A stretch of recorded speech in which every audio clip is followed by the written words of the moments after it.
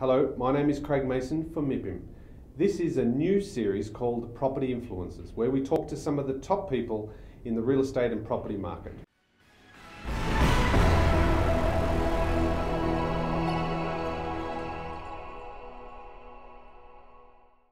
Hello, my name is Craig Mason from MIPIM. This is Property Influencers. We're here talking with Manfred Wiltschnigg, who is the member of the executive board of Immofinanz, which is one of the leading European real estate and property management companies. Tell us a bit about your company briefly and the types of activities that you're involved in across Europe.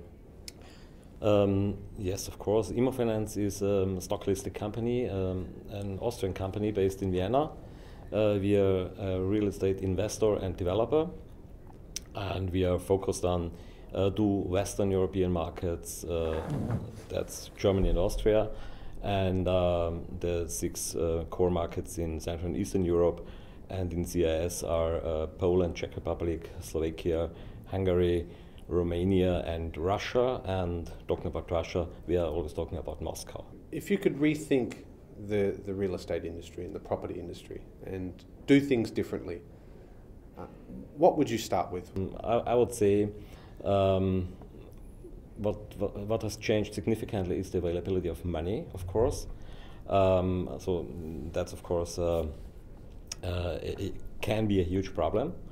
And the second thing is the factor of time. Everything we've started takes much longer than originally expected. Things changed, of course, because of the financial crisis.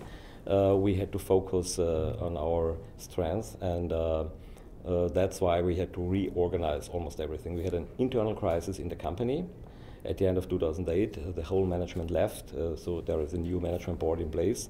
We have hired last year 120 people in the last 18 months, and we've lost 70, so that's also a huge change in the staff and the people working for the company. Just if you can talk about the challenges that you faced as a leader in you know, harnessing the potential of your people to, because I think particularly in companies that go through some upheaval, the most difficult part is energizing the people that are left.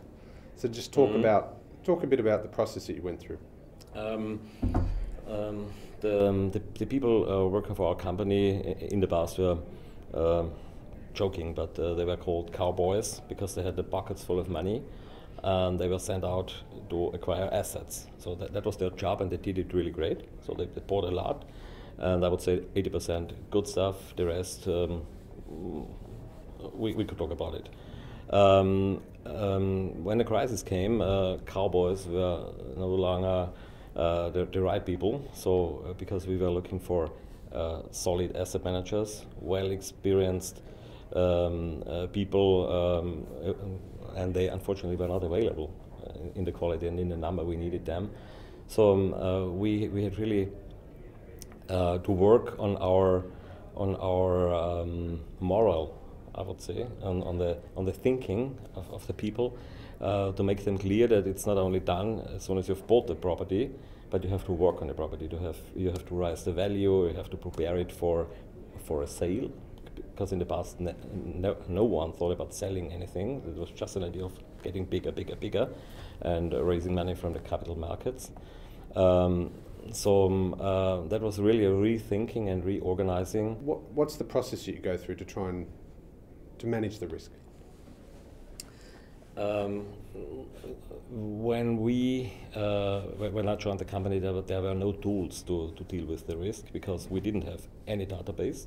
So we didn't even know what we were owning, and we didn't know anything about our tenants, about expiries of leases, nothing. So because they were really just buying, and whenever I wanted to hear anything about one of our assets, I had to ask, I had to go to the property manager. So we didn't have any structure in our portfolio, and that means very, very high risk, of course. We didn't have a transaction team, a solid transaction team, but everyone was somehow doing transactions, selling, buying. We set up a transaction team, and they are really doing everything now. They are communicating with all the interested parties, and it's totally clear that no figures, no numbers are spread over the markets because they're taking care of that. That's minimalizing risk. If you could reimagine the way a city looks, and particularly in the residential and city areas, I mean, what do you think are the big themes or trends that are going to take shape, and what would you like to see take shape over the future?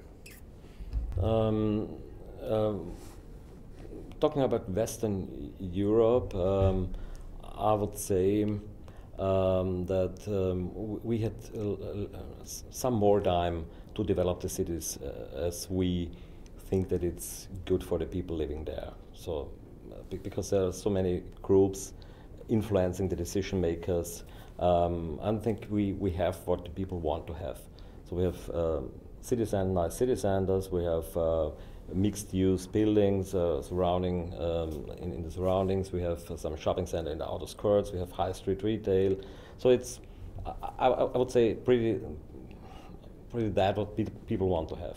In Central and Eastern Europe, the decisions were made by the government or by the local administrations, and the cities some of them were really not good for living. For example, talking about Bucharest. The government there destroyed the old city almost totally. We are working on a reorganization of those cities. We help them because Western European American money helps, of course, to transfer the situation there into a new way of living. Final question: you're here at MIPIM. How is this event? How does this event give value to your company? I've been here now for several years, and I like MIPIM very much. And you can imagine that brings a lot of value. There is no chance to meet them somewhere in their countries, in their offices. You can't do it even within 1 year. That would take much longer, would cost much more. So I think MIPIM is really a great opportunity to concentrate on your business and to meet the people you want to meet. Okay, well, thank you very much for your time. We appreciate that, and we hope you have a good rest of the few days here at MIPIM. Thank you.